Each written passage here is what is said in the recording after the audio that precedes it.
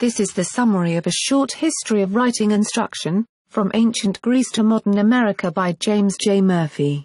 This volume provides a systematic historical survey of the methods and purposes of writing instruction in Western culture.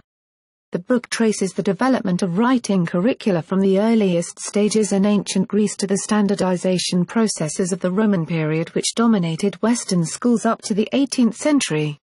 The next major sections outline the shift away from inherited European methods and the emergence of many competing purposes and methods in contemporary America.